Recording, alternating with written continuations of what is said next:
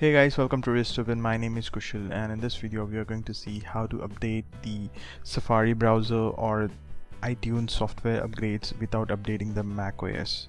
So recently Mac has released the Catalina OS, which is the upgrade over the Mojave, and a lot of users have complained that it's not compatible with a lot of softwares and apps, and even I personally face the issues.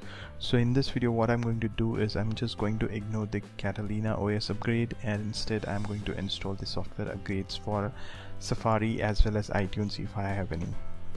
So for that, what we need to do is first we need to go to System Preferences and check if there are any software upgrades. So you can see here in the software upgrade that I have a Catalina OS which is ready for upgrade, and there are also a software upgrade available. So if you click on this more info, you will get to know what all other updates are available for your Mac. So right now you can see the Safari is there. So similarly you can also have the upgrade for iTunes or any else software which is released by Apple in the software update section. So for now I have a Safari, so without upgrading my Mac OS to Catalina I can just go and install this Safari. So just go and click on this install now.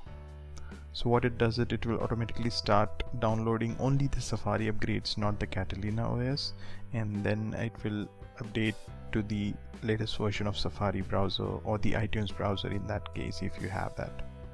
So in this way you can just install the upgrades without upgrading the entire operating system to the next level. I hope this helps. Let me know if you guys have any questions. Thanks guys, cheers, have a great day.